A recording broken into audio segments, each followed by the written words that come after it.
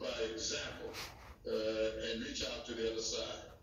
Congressman, while you've been talking, we've watched the doors open on the East Front. We've watched the Speaker come out and the leadership. The most visual striking feature of the door is the window that remains broken. And I'm going to guess that the architect of the Capitol had a chance to replace the glass, and maybe, just maybe, it's a visible symbol, something of a talisman of the close call the Capitol and our democracy just went through. And to echo the words of Eugene Robinson, the new president would not have mentioned democracy prevailing had there not been a question about that. You know, as usual, my homeboy is correct. He, I think, called it just right. And I think all of us are aware that this last several weeks, not just 2 weeks ago, but leading up to that, our democracy has been teetering on edge and waiting for somebody to step forth.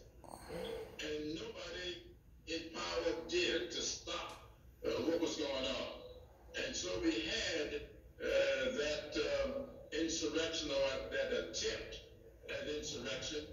But then we have today, and 2 or 3 days ago, Mitch McConnell, I think, said the right term, told me, he said, professors at that school who shared backgrounds and experiences that he'd grown up with were able to relate to him and get out of him what was in him. And that put him en route to become a PhD in physics and one of our great astronauts.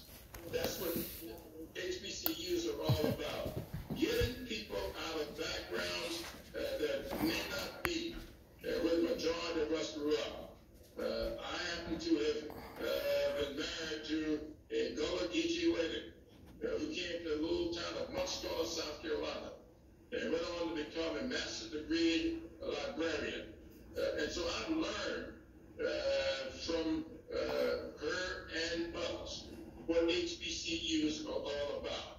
And I would hope that having an HBCU graduate now as vice president of these United States, having a member of Alpha Kappa Alpha sorority, a vice president of these United States, the first woman of color, first woman, I think it's a testament to what HBCUs are all about.